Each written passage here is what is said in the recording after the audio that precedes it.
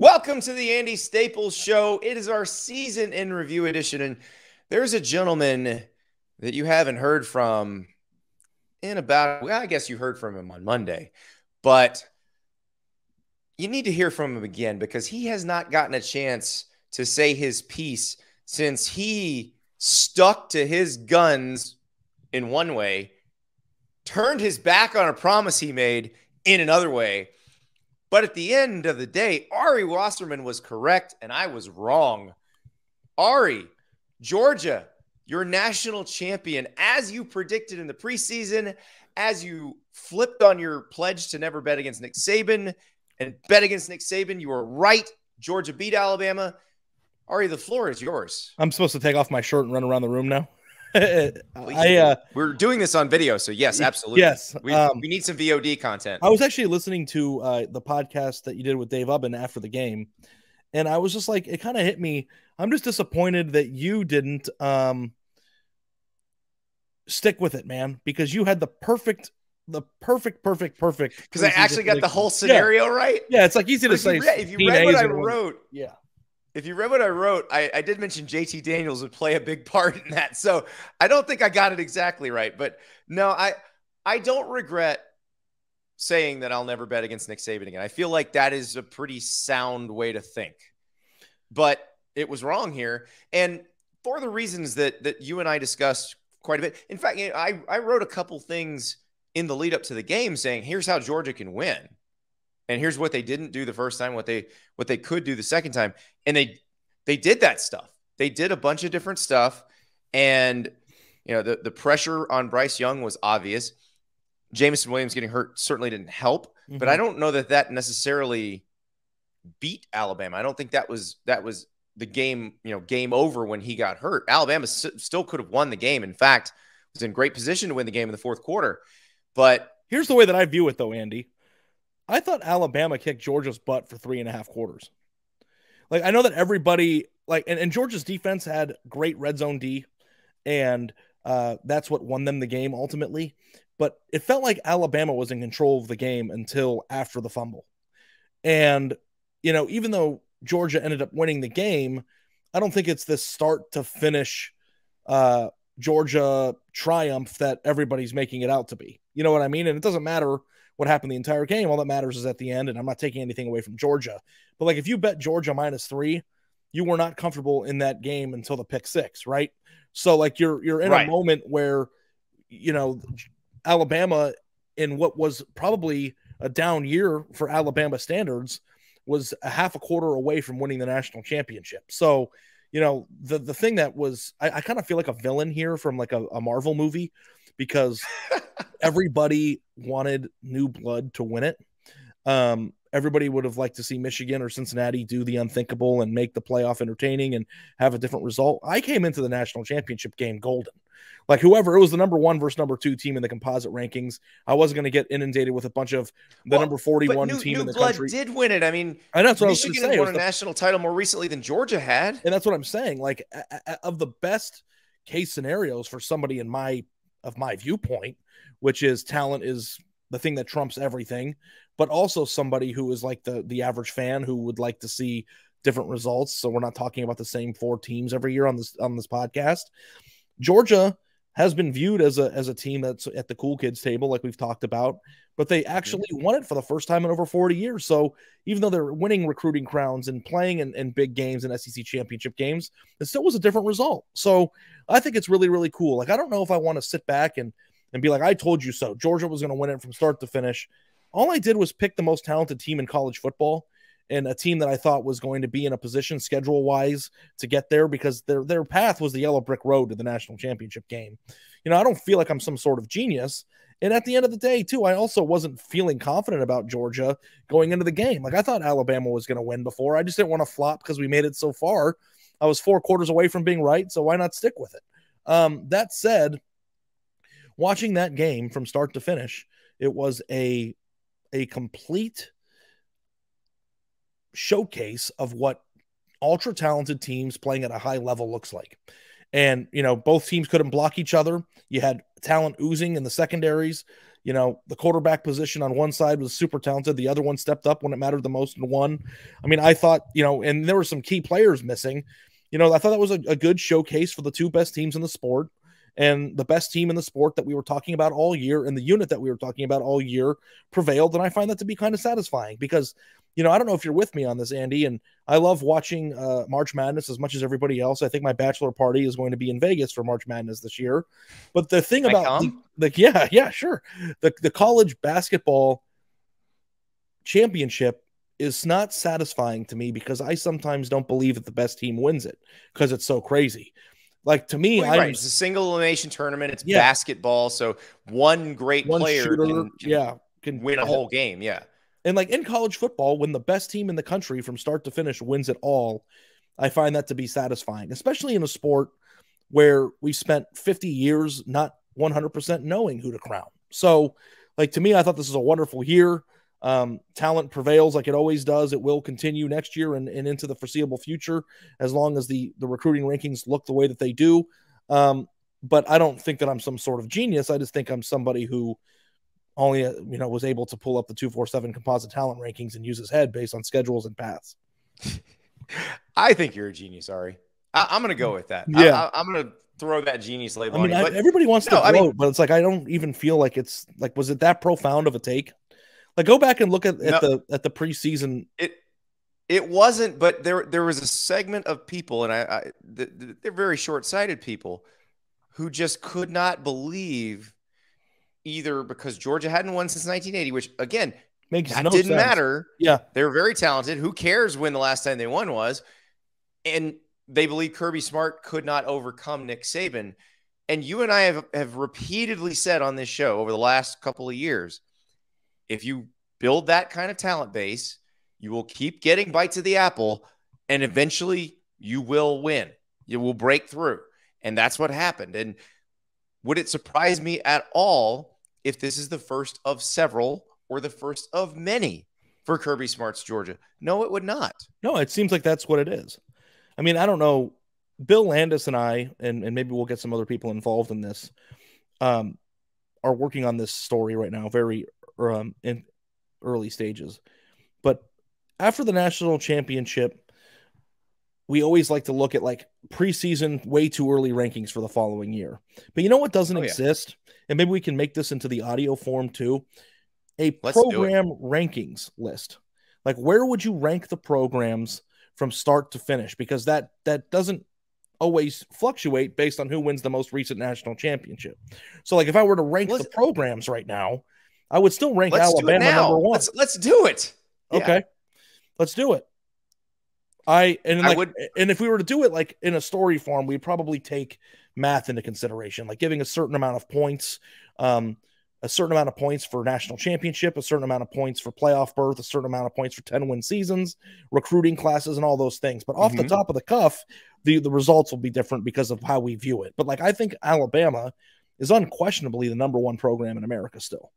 And then number two would be Georgia, because they won the most recent national championship and they've been recruiting at a high level to sustain that success. And then when you start getting into three is when it gets difficult. Well, with Georgia, we have not seen them completely reload a year after they had a great year. Like 2018 probably should have beaten Alabama for the SEC title. I'm not sure they would have been able to beat Clemson if they'd played them. 2019, that was a down year for them. And then 2020, they didn't even win the East. So like, we need to see them reload and be able to stay on that level. That's how you get to compete with Alabama for number one. There is no question that Alabama is number one, because we know Alabama will be in the mix next year for the national title. Will they win it? We don't know. Will they win the SEC? We don't know that. I think we could basically they'll be in the mix know for they'll both. be in the playoff. Yeah, right. And like, I want to do it as a forward thinking thing, because you can go back and say, and this is why number three gets tricky, because I think there's only two answers for number three, and that would be Clemson or Ohio State, right? And if you pick one of those two teams, how much do you weight Clemson's championships? Because they've won two titles more recently than Ohio State has, and Ohio State only has one since 2014. But if you're looking at which team is more situated to compete at a high level moving forward, you might pick Ohio State. So this is where things get a little bit dicey. Yeah, if it's forward looking, I'm going to go with Ohio State because they've recruited at that level. They've actually, and according to the rankings, recruited at a higher level than Clemson. They have a quarterback right now that you would feel very confident could lead a team to a national title. Like I feel very confident in thinking that CJ Stroud could be a national championship leading quarterback. So I don't feel as confident about DJ Uiagalelei. Now, it might be that Cade Klubnik comes in and you feel completely different, and that changes how you feel about Starting week Clemson. But 3. as we sit here, I would put Ohio State at 3. Okay, so if we put Ohio State at 3, then Clemson automatically slides into 4. Yes. Now, who's next? That's the thing that gets tricky. This is where Oklahoma would have been probably, but we don't know because they're in flux. Caleb, I was assuming when Caleb Williams announced that he was going to transfer that that he was going to enter the transfer portal. I should be very careful as I say that. He didn't announce he was going to transfer. He still conceivably could go back to Oklahoma. And if you looked at Dylan Gabriel's announcement about betting on himself, he did say he was going to Oklahoma with no guarantee that Caleb Williams was gone.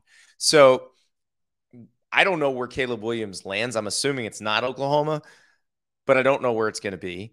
So Dylan, with Oklahoma, I guess we evaluate them with Dylan Gabriel being their quarterback and Jeff Lebby running the offense. We've seen those two work together before with success, but I don't know where they're at depth chart wise after losing some pretty good players. And, Brent Venables is just. But you also have to take into account who the head coach of these programs are. It's Absolutely. like, I think we don't know Brent Venables as a head coach yet. And this is what makes it really, really difficult, because you can take data points and results from previous seasons, the last 5 years, and you could say Oklahoma clearly outdoes USC in all those metrics: 10-win seasons, playoff berths, conference championships, all of it. But at the same time, it's like, if you want to pick what program you would go with moving forward, I might be more prone to pick USC as a team that's more likely to win a national championship in the next 5 years than Oklahoma would. Let me throw two at you. And I have a feeling you'd put both of these in your 6 through 10, but two as a potential nominee for number 5. Brian Kelly's old school and Brian Kelly's new school. Yeah, I mean, they're all in that mix. I think I would put LSU ahead of Notre Dame just based on the talent that's available to LSU, the area of the country. See, I would put Notre Dame ahead of LSU right now because Notre Dame has been more consistent. Brian Kelly's got to prove that he can make LSU consistent before I feel confident making them even higher. But you're right. He will inherit a ton of talent. Because that's where the lack of uniformity comes into play, though, here, right? Yeah. I mean, Notre Dame's an interesting one because if Notre Dame had an established elite quarterback coming back, I'd feel very comfortable sliding them in there at number 5. Like, I think Marcus Freeman's going to do fine there. I think he's going to recruit very well. He may even recruit better than his predecessor. He certainly, so far, seems like he can do that. And then, it's just that I'm not sure where they stand at that position. LSU, they're also not established at that position, and they've been wildly inconsistent. So that's why I would still have Notre Dame above LSU there. Yeah, but I understand that LSU here, has, I think you has have a lot of talent. Think about it a tad deeper than that, though. It's not which teams are most situated to be really, really good in 2022. It's which programs have a foundation and are sustainable for long-term success. And I'm not saying that Notre Dame and LSU isn't a good debate. Notre Dame's foundation is better than LSU's right now. Then I think you could make that argument and put them in at number 5, regardless of who the quarterback is in either of the programs. Yeah, well, that's what I'm saying. Yeah. I don't know who. I would put Notre Dame at number 5 right now, and then LSU or Oklahoma somewhere in that 6 to 10 range. Who else falls into the 6 to 10 range? Well, what's interesting, I'm wondering, is where do you put Michigan now? That's what I was going to ask you. Where do we put Michigan? Where do we put Penn State? Where do we put Wisconsin? Where do we put? Well, Florida just fired their coach. If this were last year and Florida was coming off those 3 seasons, we'd put them much higher. I that's the part I'm trying to figure out. It gets really murky really fast once you get past those 5 or 6. Yeah, and it's like when you start talking about Penn State, Oh, Michigan, A&M. A&M is the biggest one. Like I think I would put A&M in the top 5. Like I'd probably put A&M ahead of LSU and Notre Dame because of what I they don't know just that did I in put them the. ahead of Notre Dame right now just because they haven't really gotten over the hump. But once they get over the hump, you would have put them in the top 5 every year. But what do you think's the more important hump? Recruiting like Alabama or making the playoff 2 years ago? Making the playoff. Because you think that making it in the past is more valuable than what can happen next? Having made it matter. And the thing is, Notre Dame has had to go undefeated to make it. They've made it in a league. Like, I'm sorry that I'm going to put them ahead until A&M proves it can do it. But if somebody put a gun to your head right now and said, which team are you buying stock in for the next 5 years? Which one are you taking? That's the point of this. Ooh. One has a new bright young A&M. coach that is expected to do big things. But here's another thing that I'm going to veer this off of. When it comes to, like, we could be on this. We joked before this podcast started, everyone, that we have to be out in 2 hours, and Andy said he'd be divorced if he's in. I'm going to drag you into the pits of hell for 3 hours if you really want to go down this road. Okay, now we got to figure out where Michigan State's going to be if you're going to drag me into the deep end. Yeah, but here's the thing into the deep water. It's very interesting to me, and this isn't just a where do the programs stand conversation, but of all the programs in college football, because we didn't even mention Oregon, and this is an Oregon discussion too. Oh, and definitely Oregon needs to be in this discussion. Which teams in college football are most reliant on a national recruiting strategy? The two powers that come to mind, obviously, are Notre Dame and Oregon, because all the other teams that recruit nationally also have a solid foundation. Ohio State has a foundation. Ohio, LSU, Louisiana, Texas, and Texas A&M have Texas. Florida goes without saying. I don't need to go down the list. Georgia has the best possible scenario at home. But no matter what Oregon and Notre Dame do, Andy, they have to be successful nationally. And if you look across from they have to work harder. You're right. They absolutely have to work harder than everybody else. And if you look across the country, and this pertains to the discussion of where would you put these programs on the list of program rankings, there isn't a pocket of the country with a ton of talent that has a ton of outward weakness at the head coaching position from the nearby powerhouse. Like Lincoln Riley at USC makes recruiting Southern California harder. Sark and Jimbo Fisher in Texas make recruiting Texas harder. Not that it wasn't already hard, but the Houston area, the way that A&M is having it under control, that's harder. You go and Venables at Oklahoma too, because let's be honest, Oklahoma is always going to get a lot of its best players from Texas, has historically always done that. And so you have to look at Brent Venables being there as someone who is going to take some of the best of Texas every year. Yeah, and if you take Texas off the board, and I don't think that Notre Dame was particularly huge in Texas, but they're down in Texas. Then you go into Florida. You've got Billy Napier, who's already shown more recruiting chops than Dan Mullen did in 2 months. And you have Mario Cristobal, who was unquestionably one of the best recruiters in the country in South Florida. You go into Georgia, where when Mark Richt was the head coach at Georgia, it was a little bit easier to get guys out of that state. It's a lot harder now. And everybody and their brother is in Atlanta.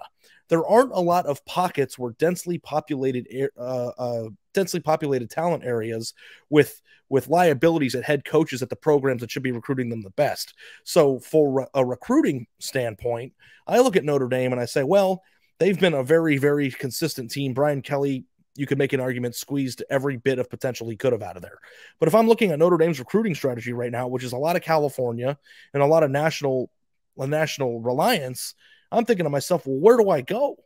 Like it's going to be like in a world where Marcus Freeman, and this is actually probably a really good story for Pete Sampson if he'd want to do it, but in a world where Marcus Freeman is going to be expected to increase the output of their recruiting results, he's also coming in at a time where it's probably it's at its hardest in the last 5-10 years from a good recruiting coach standpoint from a national perspective. Do you see what I'm saying?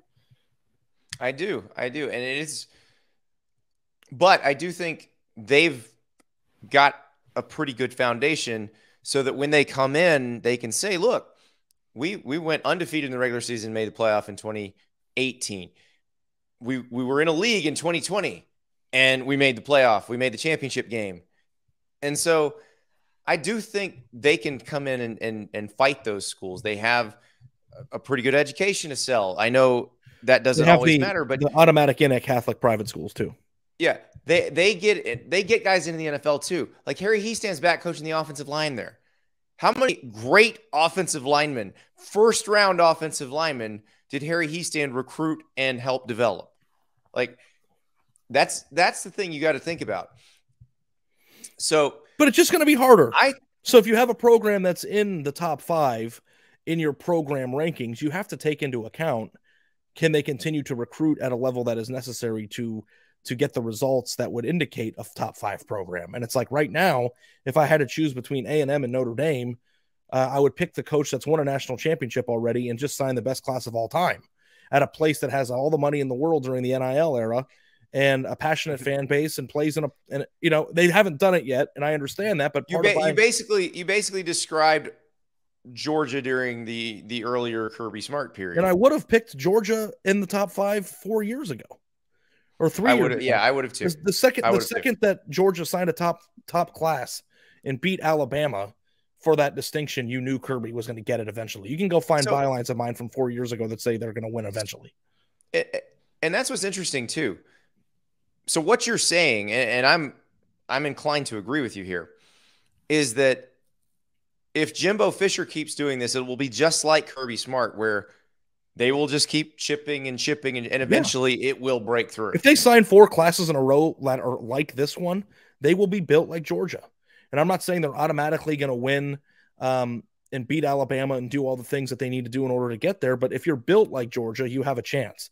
Now, obviously, A&M has a disadvantage in the sense that they have to play Bama during the regular season every single year and win that side of the conference, which is a lot harder than what Georgia had to do. But they did beat them this year. And they did beat them this year. So, also we don't know what Alabama is going to look like in 4 or 5 years. And that is probably going to be the sweet spot of when A&M arrives, because everybody at Texas A&M right now is probably, dancing in the streets of, we're going to finally get this done. Look at this class. I think people need to realize it takes more than one class. I don't care how good your class is. If you want to be built like Bama, it takes 4 years. So if they can do this over a 4-year period, which I have every reason to believe in my heart that they can, then by 2026, when we're talking about the playoff, I guarantee, I bet anything that they're going to be in that discussion. And I don't know that I would bet anything that Notre Dame would be. And I think I might have successfully changed your mind. If we're talking about who has a chance to win the national title sooner, I think I agree with you on A&M. If we're talking about just a level of consistency, if you're looking for a program that's going to get you to the NFL, that is going to be very successful while you're there, Notre Dame's been more consistent so far. But no, without question, I think. And when you start making rankings of which programs are the best, but you have different criteria, like you're going past and future, like, of course, some people's pasts are going to be better than some people's futures. And like when you start ranking them in the same list using both sides, it can become inconsistent. It was kind of like the playoff rankings this year. But like, well, I'm doing this as more of the past being somewhat predictive of the future. And that's the thing with A&M. And here's the thing about A&M that we've both done our verbal crutches today. I don't know if you noticed, we had a discussion about that on Twitter the other day. I say here's the thing too much, and you say in a world too much. Oh, wow. Yeah, I do say in a world too much. That's right. And I say here's the thing way too much. So here's the thing. The talk about Texas A&M and whether Texas A&M can win a national title, because Texas A&M has had all these resources, has had all these advantages, has had everything you should need to win a national title, and yet for some reason could never do it, is no different than saying Georgia can't win a national title because they haven't won one since 1980. Okay, if we're playing chess, I'm about to move my queen into a check position here. It's the same. We're agreeing here. No, I know, but I'm also going to bring something else. Argument. But I'm also going to bring something else into this. Okay. Texas. If you think that what they couldn't do for the last 40 years is an indication. Listen, I'm on the same side of you as Texas, but like if anybody has any question about what I'm going to view Texas A&M in the context of what they just did in the recruiting realm, it's so freaking predictable. I punted on Texas. I'm out. I'm with you. I'm out. But of course, I feel the same way I about thought you were A&M coming now. back. But of course, I feel back. the same way about A&M now. A&M did the thing that Texas had already been doing. Now, if in 6 years A&M still stinks, then we'll have to have a discussion about what's going on in College Station that's preventing them from getting over the top the same way that we've beaten a dead horse over Texas with. But like Texas A&M, in my mind, is the king of Texas recruiting right now in a very prestigious conference with a coach who's won a national championship and has more talent on their roster coming in than any other team in college football. It's like, of course I'm going to agree with that or believe in that. Okay. Well, that and that answers one of the common questions I get is who's the next first? Like who's the next first time playoff participant? Who's the next first time national champion? And well, first time, we can say first time since, because obviously A&M won in 1939, so they got that going for them. But I think first modern era national title, I guess. I think picking the next newcomer to win the national title is a lot easier than picking who's the next playoff crasher. Well, A&M could be the next playoff crasher. Yeah, but it's got to win. If you let's say they won the West next year, but I don't think they will. I'm gonna go into the season thinking Alabama's gonna win the West. But if they can win the West, they can make the playoff. Yeah, I mean the problem with A&M is that they will never have the ability or the chance that Georgia had to lose to Alabama in the regular season and then get a chance to beat them again in the playoff. Because like most likely, unless you think that the playoff, it's just a lot harder to get in as a non-conference champion game participant, right?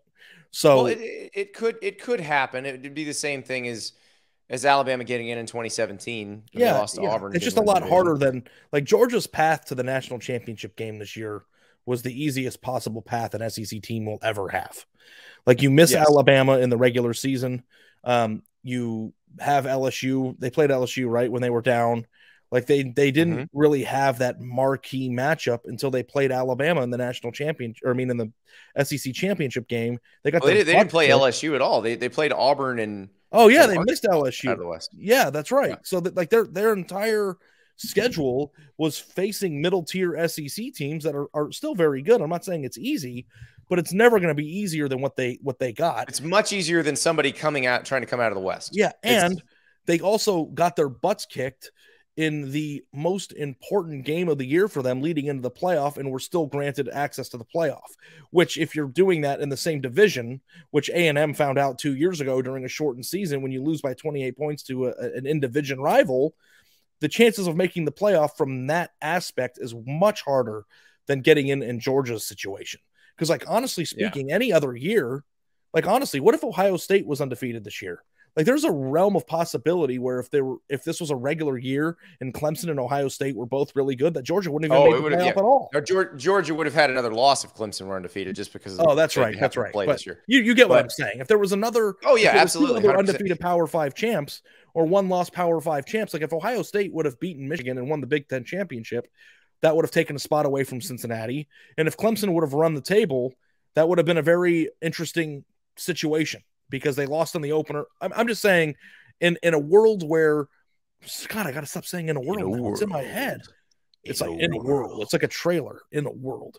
But as we look back at all the other playoff fields, most of the time there's 4 bona fide, legit Power 5 champions ready to take the field. And this year, for Cincinnati to get in, that just means that there was nobody else to put in over Georgia. But Georgia's lucky enough that this happened in a year where they were still able to get in. Yeah. And it's a reminder of how many good teams in the past didn't make the playoff who were probably good enough to win the national championship. Well, and you've had that with Georgia. Like the 2007 Georgia team might have been the best team in the country at the end of the season, but they had 2 earlier losses and they were out. So they wound up playing Hawaii in the Sugar Bowl. And I would have loved to have seen 2012 Texas A&M in the playoff. I think that would have been a heck of a lot of fun watching Johnny football as they got into like chipper shredder mode. So I would have enjoyed that. Remember 2 years ago during the pandemic, Andy, when everybody in College Station wanted me out of media and wanted to burn my house down because I said that you can't get into the playoff if you lose the one game you can't lose by 28 points to your rival. Now I'm like Texas A&M's biggest fan, and I think they like me again because of what they did in the recruiting realm.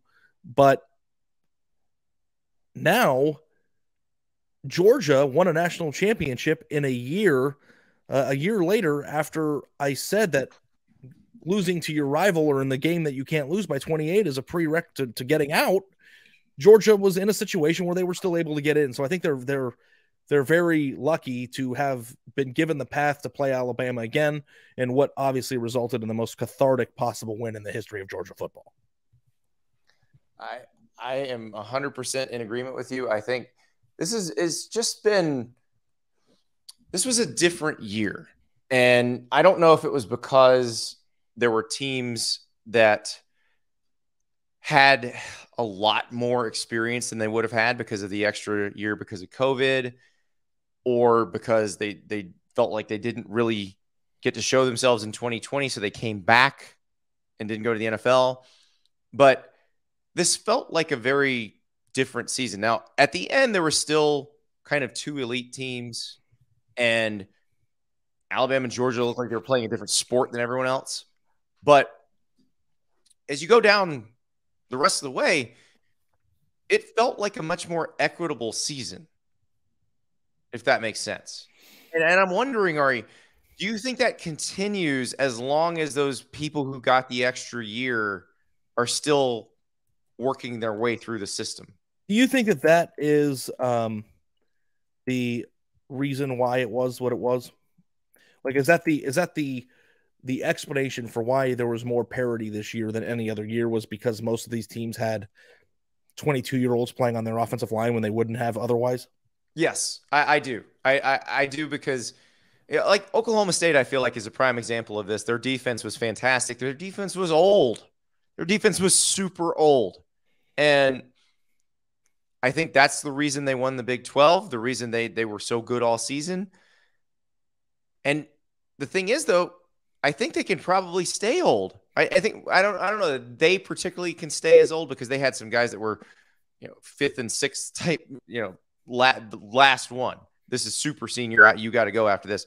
But are there going to be guys who would have been a fourth-year senior playing this year, who would have been leaving, who will be back next year, who will continue to keep those teams old? It's the college basketball thing. Get old, stay old if you're a mid-major. Yeah. And, the thing about the NFL, though, is that it's calling. And if you're good enough to go, then you go regardless of what, your circumstances. But at the same time, too, there are a lot of very old players in relation to what they have in college that aren't NFL players, but also very good football players at the college level that are just older. So like, it would be a very interesting case study to go back and look, like, if you want to come out and say, well, which team is going to be the one that crashes the playoff next year out of nowhere? It's like, well, the path to finding that is probably which team has the most fifth or sixth year seniors on their roster next year. Yeah. Who has the most 22 and 23-year-olds? And, who knew BYU had it right all along? Like, yeah, they had it figured out.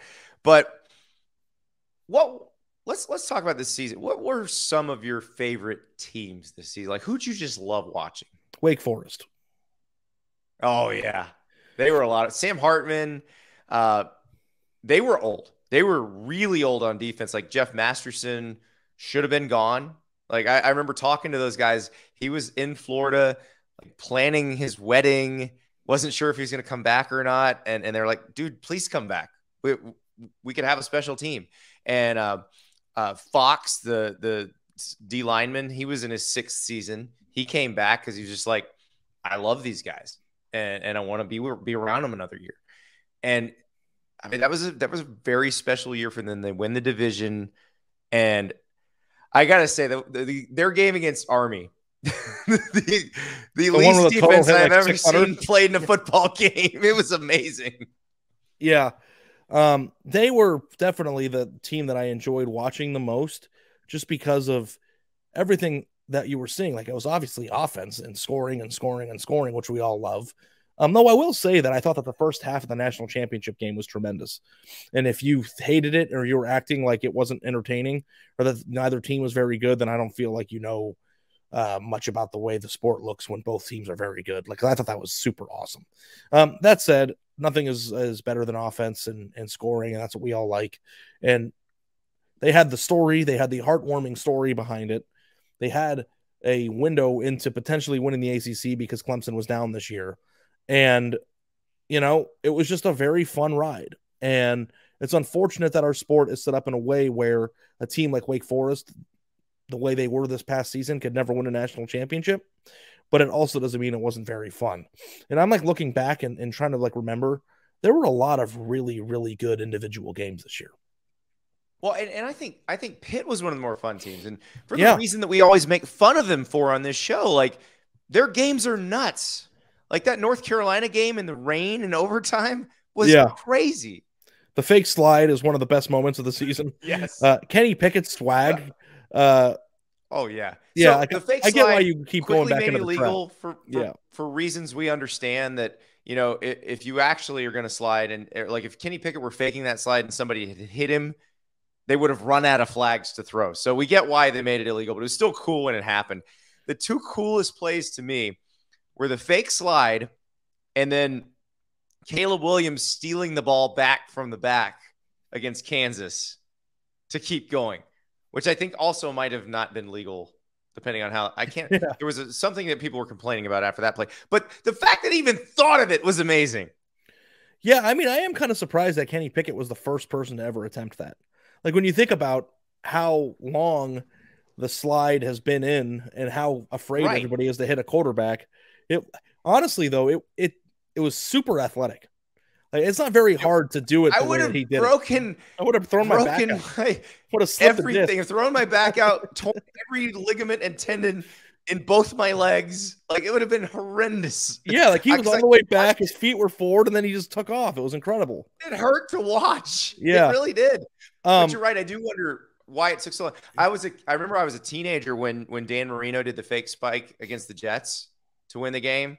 Yeah. And I remember thinking when that happened, like, how come nobody ever does this? It's true. So games, you want to talk about games? Yeah. Because I think the best game of the season, this is going to be a debate. The best game of the season to me was the Oklahoma-Texas game. It was the Red River. Yes. Oh, I mean, because Texas... It broke my heart. Xavier Worthy takes the first play from scrimmage to the house. Texas dominates for a half. The true freshman quarterback gets put in for Oklahoma. Looks like, and remember, he had not played football in a year and a half when that happened. And he looked like he'd been doing it forever. Was that the game of the year? It was amazing. Because you had the drama. Close. It wasn't just the way the game played out. You also had the drama of Spencer Rattler eating bench. If Texas had been good the rest of the season, it would be better. The problem is Texas being bad the rest of it, and maybe that game crushed Texas. I don't know. But them being bad the rest of the season takes a little shine off. The thing that I consider when we're talking about best games is what were we all feeling? What was our entertainment level in the moment? And I think everybody who loves college football who was watching that game was level 10 entertained during that entire game. But another one too was the A&M Alabama game. You got to give A&M some props. Oh there. Yeah, tremendous game. Absolutely, because A&M controlled most of that game. Alabama storms back, and you are sure once Alabama takes the lead that there is no way A&M's going to win that game. But sure enough, I got another one. You want to hear the other ones? I'm ready. Oklahoma State, Notre Dame in the bowl game. That was awesome. That was a great Fiesta Bowl. The best Fiesta Bowl we've seen in quite some time, and I don't think there'll ever be a better Fiesta Bowl than the Statue of Liberty one. But I thought that was a very entertaining game. You know what game entertained me in a kind of sicko way? Which one? Illinois over Penn State in 9 overtimes. Well, yeah. I mean, yeah, that's a good one. I mean, that's a moment. It was amazing. Yeah. The 2-point conversion rule, the shootout rule in college football is, I really like it. I don't know about you. I think it sucks. Like, especially if it were to determine a game where the playoff was on the line. I don't like it, but I do understand it. It provides drama. Like there was some Maximus echoing in my head after watching that game. Are you not entertained? I was highly entertained. And I was more entertained by the fact that Illinois could not throw the ball at all. And they bring in Peters right at the end and they throw it. Another one? Tad. Another one, yeah. Michigan State, Michigan. Tremendous football game. Oh, that actually, now that I think about it, I'm gonna take back what I said about Texas, Oklahoma. Michigan State, Michigan, and you and I watched most of that together. We did a live stream for that game. That was the best game of the year because now we all know how I feel that I think Michigan got jobbed on that call, that they should have gotten a touchdown on the Ajabo strip sack because it looked like he was laying on top of Ajabo when he was being sacked. But the fact that Michigan appeared to take control so many times and then Michigan State just kept coming, like that was an awesome game. Yeah, absolutely. And the fact of the matter is you got to go back in time and put yourself in the position that you were in. And that was Michigan needing a huge top 10 win for the first time and Harbaugh not getting it done. And you're just like, oh my God, it's happening again. And then the way that the season played out, it makes you go back and respect what Michigan State did that day and what Kenneth Walker did and what a transfer can do. Mm-hmm. And like, that might've been the game that got Mel Tucker $95 million. It very well might. By the way, Mel Tucker, the guest on Monday's show, so you can hear all about it. Can you ask him about his $95 million? I didn't ask him for a loan. No, should I have asked him for a couple bucks? I just want to be like, what are you gonna do, man? Like, I would honestly. We did talk a little bit about something you can spend a lot of money on. That he had an idea that he threatened his players with. That he could actually probably afford to do now, but you can hear about that on Monday. I would love to sit down in a room with Mel Tucker, just one-on-one, no recording devices, nothing, and just go, why are you even like? What do you get? Like, just go through the next 4 or 5 years. It'll be better if you got fired because it's all guaranteed, and then just go live like Jordan Belfort. Like you're good. You know what I mean? Like, you're good. Turning Mel Tucker into the Wolf of Wall Street. Good Lord. I mean, I don't know about you. Let me ask you this, and I know we've played these games before, Andy, but if somebody hands you $100 million. Sure. Oh, no. This is my favorite part of the podcast. Go ahead. Somebody gave you $100 million. How would you live the rest of your life? I'd do podcasts with you. From a yacht? But probably, yes. From my chalet in Colorado, or from my beach house on the Redneck Riviera on 30A in the Panhandle. I'd be in a different place every time. I'd have a penthouse in New York. By the way, I think I've spent most of it. I don't know the way the real estate market is in most. Yeah, I know. I think I've just spent most of it. So sorry about that. It's $60 million, so you're already out. And honestly, so we're gonna have to keep doing podcasts because I got to keep getting paid. I don't know if $100 million is enough money actually to live the life that I would live, because inflation, it's like 7%. Did you see that? I saw you. If I had that much money, I would have a yacht in the Mediterranean. Britt and I would no longer be together for that. Yeah. Okay. So let's just change the question then from 100 million. Like, if you had an unlimited amount of money, because I don't want somebody to be like, well, actually, the docking fees for a yacht are actually $100,000 an hour. It's like, okay, dude, like, that's not what we're getting at. So I'm going to say 100 billion. It doesn't matter. Money is no object. Like, I love my fiance with all of my heart, and I hope that she would stay with me, but I would be on a yacht somewhere in the Mediterranean. I'd be throwing lobsters at people. There'd be 100 women on the boat at all times. Hopefully Britt with me.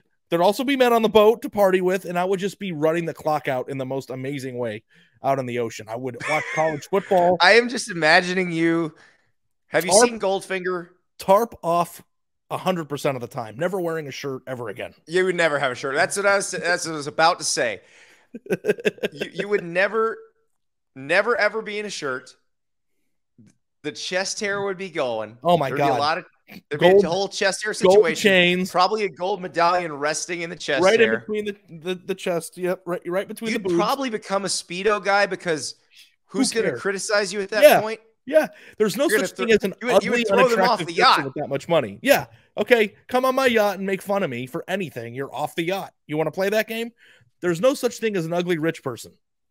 Okay, I'm just imagining you throwing lobsters at people. you know, like fun coupons, throwing money in the air, fun coupons, and eating I, like whatever I want, never worrying about my weight ever again. And I don't care if I die too soon. Ari, at a certain point, you would become Jabba the Hutt. Like Yeah, you would have to be no, carried places on a litter. but every single thing that I would eat would be amazing. Like if I want a filet-o-fish, I'm gonna have a personal chef to make me the best filet-o-fish ever.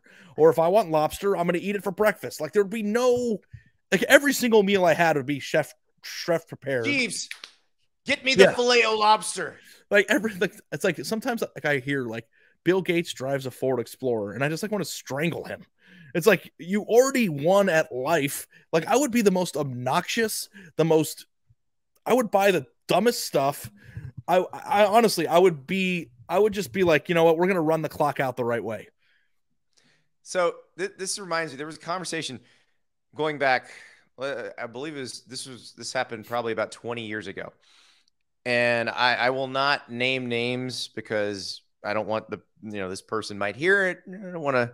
We'll protect the innocent here, but there were a bunch of us talking, and we're all in our very early 20s. None of us has any money. And we're saying, if you could get any vehicle you wanted, any vehicle at all, what would you drive? And so, I'm talking about like the most souped up Escalade ever, custom this, custom that. Somebody else is throwing out, That's probably during the Pimp My Ride days, right? Yeah, the nicest Porsche or a Lamborghini or Ferrari. And this other guy goes, Chevy Trailblazer. And we're like, no, you can have anything you want. And he's like, Chevy Trailblazer. And I'm like, but do you understand the point of the exercise here? Yeah. But it makes sense. Like it does. There are certain people that's what they need. Can I throw my best friend under the bus? I'm not going to say his name, but one of my best friends in the entire world is a medical malpractice attorney. And this dude makes almost $1 million a year.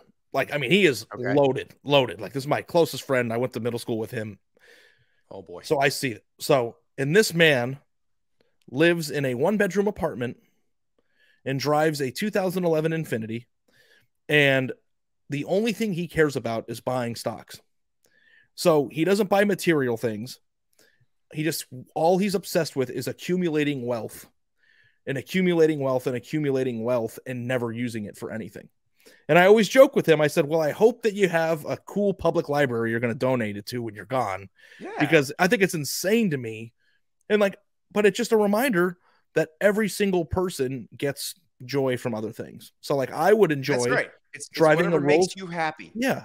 I would drive a Rolls Royce Phantom everywhere I went, and I would never wear a shirt, and I would have a big gold chain. So he wants to buy more shares of Apple. My son went through a luxury sports car kick, or it's like supercar kick. And we one day took him to the exotic car dealership in Orlando, just so he could look at some of these cars up close. Cause we just happened to be driving by and we figured we'll stop in for a few minutes. And we weren't going to spend too much time there. We don't want to be those looky-loos. But the guy there was so nice to us. He actually like let my kids sit in a Lamborghini. And but it was really interesting. I was asking tons of questions because I'm never going to be in the market for any of these vehicles. Don't say never. We were looking at the Rolls Royces and the Bentleys and stuff. And the guy's, yeah, the Rolls Royces are great, but they're not for you to drive. They're for someone to drive you. The 2-door ones in the convertible are. No, he said basically the Bentley is the better driving experience. Like Bentleys are made for the owner to drive, and Rolls Royces are made for someone to drive you in. Well, I did valet once in college, and I didn't know how to drive stick yet. And somebody brought in a Porsche 911. This car was like $200,000. And it was my first day on the job, and I stalled it in front of everybody. And that was my first day. And that was my first day doing valet at the JW Marriott Tucson Star Pass. And like everybody was like, That's and a the guy nice was, hotel. I've stayed there once. yeah, that was like one of my college jobs, running valet there. And ever since Was then, that the nicest? What was the nicest vehicle you ever got to park? I drove a Bentley convertible. I don't know which exactly it was. And then at that point, my manager never let me drive a stick again. So like some of the Lamborghinis and stuff that came in, I wasn't able to drive. Was it the Bentley with the suicide doors, or was it? This was 2010, or Okay, so 2009. it was different. So it was a different Yeah. era. But I drove a few Bentleys. I drove one Rolls Royce, and then there were a bunch of cool sports cars like Porsches and stuff. But if it was I really put myself in a bad position because I was never trusted to drive a stick again. So and some I of don't the think, but it's interesting though, because I don't know if this is my age showing or what, but when I got the truck I drive now, I was like, nope, I'm good. But your I truck like is it. like It became very expensive, Andy. it's nice. Yes, I'm not gonna lie, but there are things that are much more expensive, but I wouldn't want them. Like I want that. As soon as I started driving it, I was like, I'm good. If this is the only vehicle I drive again for the rest of my life, like if I own this thing for 20 years, I'm good. Yeah, we're in a weird position, and it's funny that we're talking about this, and we're going on 15 minutes of non-football talk, and I love That's this okay. podcast so much.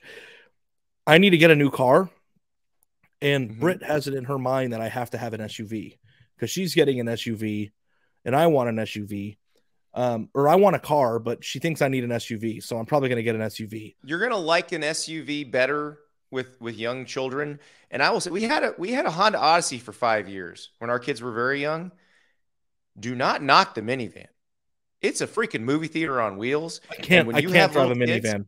it's the best. Yes, you can. I just can, refuse. Ari. I can't. You can drive the minivan, and then on the other side of it, get the, I don't know, the Maserati or maybe you'll be getting a Bentley by that point. Maybe this podcast will have taken off so much that I'll still have my truck because it's all I want, and you can get a Bentley. You know what I really want, Andy? I want What do you really want? Ford. I want the new Bronco, but I want it to have the 4 doors and the rag top. But the ones that are nice are $100,000. So if I'm going to spend $100,000, I'm not buying a Ford. So that's kind of the thing. But it's like the actual. If you want an SUV, you have 2 options. You've got $80,000 and up. Mm-hmm. Then you've got Jeep Grand Cherokee in the middle, which are about 50 new. And then everything else is like a Ford Edge for 23. I've never priced the. Is the Grand Wagoneer super expensive? Because those look really cool. Yeah, it's like a Suburban. $100,000. Oh yeah, they start at like 93. Yeah. Oh my god! Yeah, all right. A Jeep Grand Cherokee $60,000 now. The 2-door one. Lord. Yeah, and I don't know if it's then let me just tell everybody buy a Raptor. In that case. Yeah. I want a Raptor.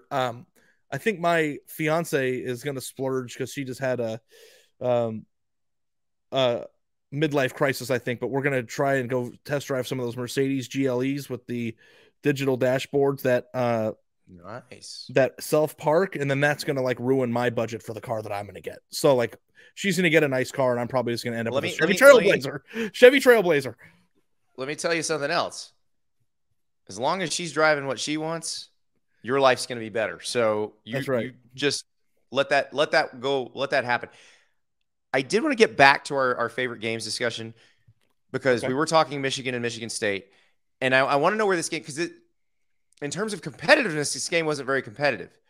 But where does it rank in terms of favorite games to watch or best games this season? Michigan, Ohio State. It's in the snow. Michigan wins. Super cathartic moment. Harbaugh breaks through. Like, I feel like that, unless you were an Ohio State fan, which of course then it was awful for you. But for everybody else, in terms of just general viewership, like, it was a pretty cool moment to see. Absolutely. Yeah. And of course, when you watch football games, you want to look at the games that, reveal something new or that show you something new. The problem with that game is that it wasn't overly entertaining because Michigan just kicked the crap out of Ohio State up front and ran the ball down their throat. And that's not always the funnest viewing experience, but it certainly was something new and something exciting. So for sure, I think that belongs on the list. I've got another one for you. Okay. And this one will never be remembered. In 5 years, nobody will ever talk about it again. Season opening weekend, Florida State versus Notre Dame overtime game. Oh, it was awesome. You know, people will remember it because Brian Kelly butchered the John Robinson joke in the post-game interview. But yes, Mackenzie Milton comes in, throws some touchdown. Yep. Like, yeah, that was awesome. Yeah, and it was like and at the time, if you put yourself in that moment, you're thinking to yourself, Notre Dame is awesome, and so is Florida State. Florida State's back. You almost felt, and crowds are back. Like that was the first time, like prime first time weekend game. we got to see full stadiums, and Doak Campbell's going crazy. So yeah, don't tell Florida State what happened in the next couple of weeks, but at that moment it was incredible. I think you're right. And that was the one where for me, because it was Labor Day night, it was the game everybody was watching. I basically remember thinking this season's going to be awesome. Yep, because the fans are back.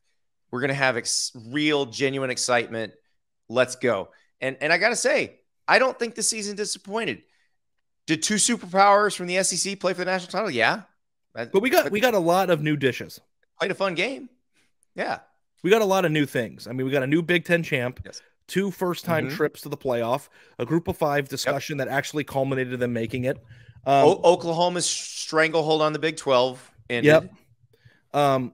You know, there was a lot to see this year. And I think that by and large, the season was probably one of the more memorable ones of the last 5 years, if I had to like really think about that.